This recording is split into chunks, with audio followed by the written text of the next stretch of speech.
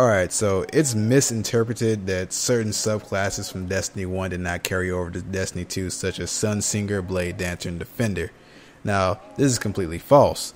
These subclasses transferred over. However, we got the more refined techniques of each individual subclass.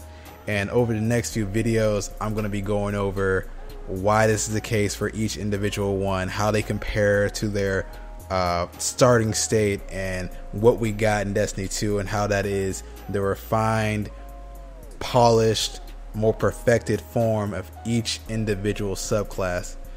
And this video, I'm going to be talking about how the light can be bent in different ways, such as evolving it, using a certain subclass or discipline a certain type of way, and possible theories as to how these subclasses can evolve even more. So to understand the evolution of each individual subclass, we really need to look at our Guardian's progression from the beginning of Destiny 1 all the way to the beginning of Destiny 2.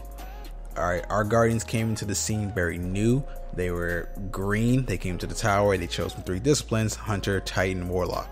And each discipline has different techniques for each individual form of light: solar, void, arc. Alright, so our Guardian in the beginning of Destiny was presented with these individual subclass techniques. Alright, so as we progress through Destiny, our Guardian at some point beyond Rise of Iron began to refine these techniques to perfect them, and we have seen evidence of individuals perfecting techniques, Zavala being the main case, because Zavala is able to dish out multiple Fists of Havocs. It has been proven, and the reason why I say this is because your Guardian in Destiny 1 can only dish out one. Your Guardian is only good for 1 Fist of Havoc in Destiny 1, because your Guardian is new to the technique and it's not refined like Zavala. Zavala is a more refined technique. Even his Ward of Dawn. His Ward of Dawn is very powerful. It is able to resist Cabal super ship rockets. I don't know the name of the Cabal ships. I'm just going to call them super ships for the sake of argument. Alright, so our Guardian at some point before the beginning of Destiny 2 and at the end of Destiny 1 was able to go off, train, refine, and hone their skills with each individual subclass and evolve it in a better fashion.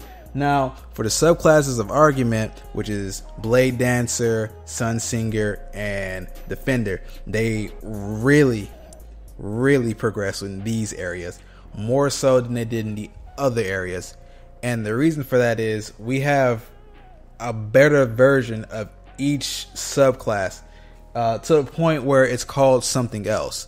So over the next few videos, I'm going to be going over each individual subclass, why they progressed the way they did, the benefits of these subclasses being progressed in the way they were as opposed to before, and how they are more effective in combat lore wise.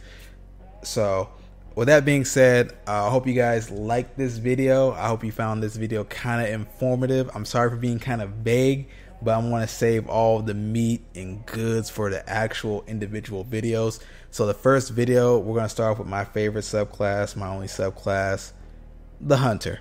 We're going to be starting off with the Blade Dancer, how Blade Dancer progressed to Arc Strider, how a Blade Dancer can progress their way to being a master of the Arc.